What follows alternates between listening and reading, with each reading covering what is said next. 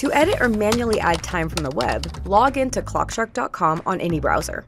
In the upper left corner, click Time, then View under Timesheets. On the left, you'll see a list of employees. Choose an employee and click the timesheet for the day you'd like to edit. You can even choose your own. To edit or delete an existing time segment, hover to the right of it and choose the trash icon to delete the entire segment, or the pencil icon to get to the edit screen. Input your start and end times, or use this box to input the duration of your time segment.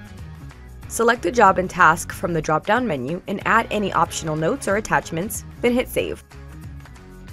To add time, click the green Add Time button on the Timesheets page in the upper right corner.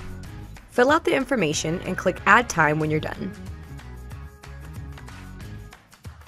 If you've worked multiple jobs or tasks in a single day, repeat this process as many times as needed. If you're having trouble, make sure you have the right editing access. And that's it!